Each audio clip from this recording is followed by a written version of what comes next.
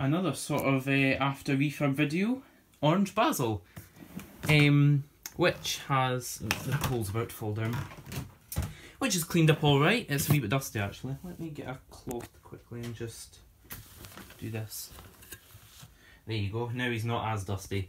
It's cleaned up alright, a bit scuffed there. All in all, it's not bad. These tools are borrowed off that, I think, but they're the right ones it would have had. It would have had the little cheapy brush and the crevice tool.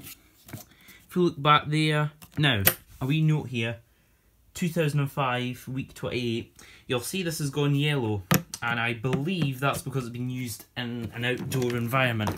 I think from what the guy said, it was some kind of car valet in place. If we look at the wheels are pretty rough, and the base is also a bit faded. Don't know if it shows up on camera really.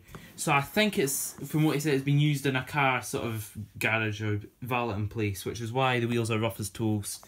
The base is a bit faded and that's gone yellow. However, you can't be picky when it comes to an Orange Basil, can you? But the tub's in good condition. I think there's just a few faded patches on it.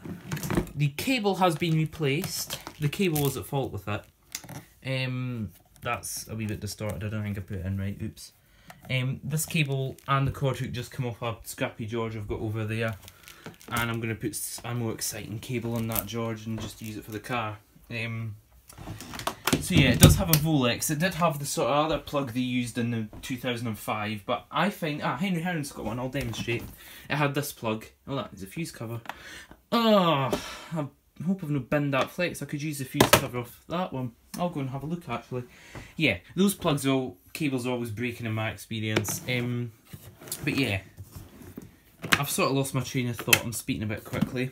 If we look inside, filter's been through the machine. The dust that was coming off of this, like I hoovered it with the NB200 and thought, right, that's fine. And I was shaking it, I thought, oh, there's more dust coming out of it. So I shook it for a bit, and I thought, that must be it now. Nope, still dust coming off of it. I was hitting it off stuff, dust, but it came up clean. And we have a paper bag in here. Now, I have used this once, and it is quite nice to use. You know, they kind of follow quite nicely, these ones without a cord wheel, but they're a wee bit lighter.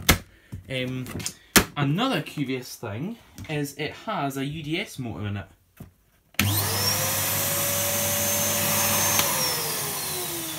Now, I and other collectors were a bit surprised by that because we would have thought it would have had one of those whiny,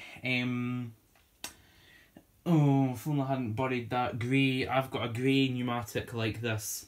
Yeah, you've seen it, and since you've seen it last, it's got one of the whiny motors in it now. We could have compared how they sound, but yeah, usually, you know the white plastic whiny motors, not the ones you use now, but the 1200 watts they were using at one point, we would have thought it would have had one of them in it, but no, it's got a UDS in it, which I prefer. Perhaps they were just using up old stock or whatever. It's got really good suction on it, being UDS, of course.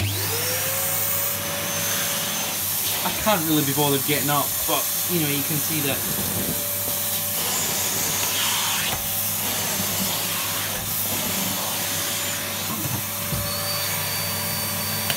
something's whistling, I think, I suppose. Being a UDS, it's not too loud either.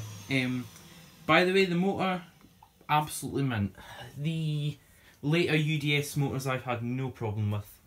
Good motor, good motor, good motor, good motor, one in there, yeah, so on and so forth. So yeah, even though it's probably seen some use, it was in really good nick, the motor.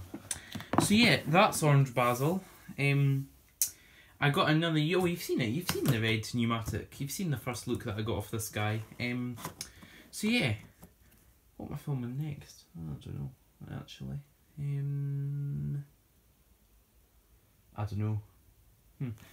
I fixed Henry Hound. If you want to see another video on him, comment, but I think I've videoed him to death a bit. I think it's like 3 videos on him. So yeah, thanks for watching.